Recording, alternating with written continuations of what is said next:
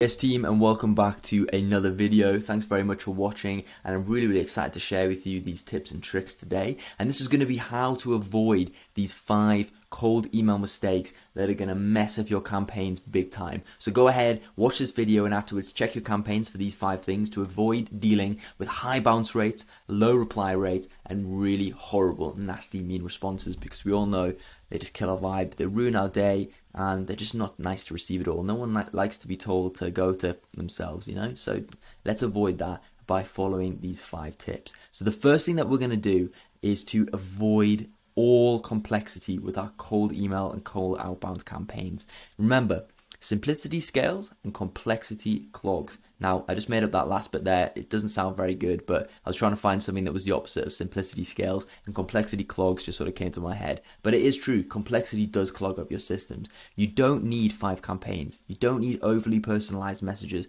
and you don't need gimmicky tactics. And what I mean by this is, you don't need 5 campaigns. You don't need to break your cold outbound and outreach into 5 different campaigns with multiple A/B tests going on within each. You want to consolidate that all into one campaign and then run your A/B test or your A, B, C, D, E, F, G test within that campaign itself. And this is going to allow you a much better view to look at that campaign and say, okay, this is working, that isn't working, let's pull this out, let's try this, let's scale that. You don't need overly personalized messages. And what I mean by this is you don't need personalized lines for every single prospect you're reaching out to. This is going to slow down your process massively, and it's going to limit the amount that you can scale to. There's no way, unless you're using AI, to generate 10,000 personalized lines for every single prospect you're reaching out to. And if you do use AI, most likely those lines are absolutely crap, and they don't look good, they look weird, and they look freaky. And if you're paying a VA to do this, then it's going to cost you an absolute fortune, and it's going to take you ages to get this done. It's going to take them so long to write 10,000 personalized lines. And you don't need any gimmicky tactics. You don't need any sort of weird things to try and grab people's attention. What you really need is a simple offer, simple copy, simple personalization, and a simple campaign structure. You need a simple offer that cuts to the chase and it hits a pain point that solves 1 or 2 problems, increasing revenue or saving someone's time. And if you can do both of these things, and then as I always say, you have a killer offer.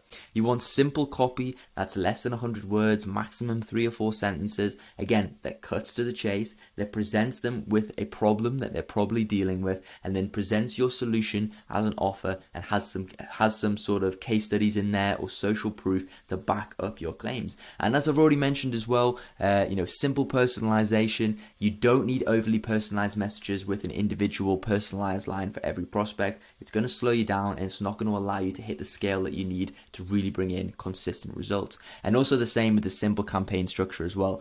Consolidate it down, guys. Make it easier for you to read the data and put it into one campaign that you can then scale from there.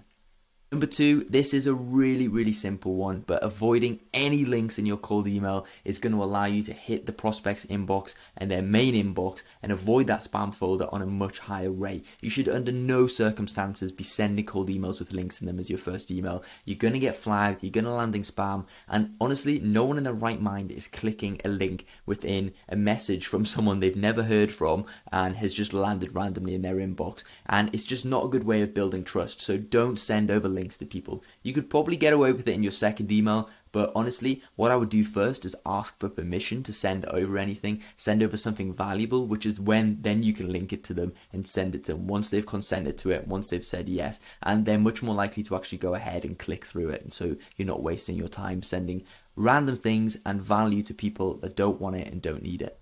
Number 3, this one should be obvious, and if any of you guys are doing this, then honestly, I'm going to come around your house and slap you around the back of the head. You should never ever send cold email from your main domain. Cold email always comes with a risk of burning your domains. If you're not careful, or if you follow bad practices, then you can blacklist your domain. And if you do that, then your main domain, you won't be able to communicate with your clients, you won't be able to communicate internally. It may affect your domain hosting, and it may affect everything else that you have your domain connected to and your main email connected to. If you've got that connected to software, your bank, anything like that, then that could be affected and that could be compromised. So shield yourself, put a buffer in place, and buy multiple secondary domains that you're going to use to send cold email. Number 4, and this is to avoid repetition. Now, Cold email as a concept is a mass form of outreach. You should be sending thousands and thousands of emails to your prospects and to, prospective prospects every single month. And if you do this without changing any of the syntax of your emails, and what I mean by this is keeping your template exactly the same, then there's a high chance that you're going to get your account flagged and you're going to end up landing in spam. So what you need to do is understand the message of your offer and the message that you're going to try and convey to your prospect, and find multiple different ways of writing that. And you can utilize this thing called spintax that most of the main email service providers and email sending providers will allow you to access. Things like Instantly, Lemlist, Mailshake, they all allow you to use spintax. And what this allows you to do is spin the syntax within the email itself. Now, I'm going to drop a full video on spintax, how to utilize it properly, and how to incorporate it in your emails. And what it allows you to do in simple terms is send thousands of emails with the same message but different words within each email, so that every email you're sending is completely unique and it really minimizes your chance of landing in spam. Now, finally, what you want to do here, this is to sort of tie it all together, and this is to avoid word vomit. What is the goal of cold email? Ask yourself this question. The goal is to elicit a positive response that eventually books a call or creates a sales opportunity. You do not need to tell the prospect every aspect of your offer. Say, for example, you run Facebook ads. You do not need to tell them that you run on a campaign budget optimization or an ad set budget optimization or whatever it is that you guys do in Facebook ads. You do not need to tell them that. You need to present them with something simple, like a pain point that they're feeling. Ask them if they're happy with their current return on ad spend. Are they happy with their current cost per acquisition? Are they happy with their ad result as a whole?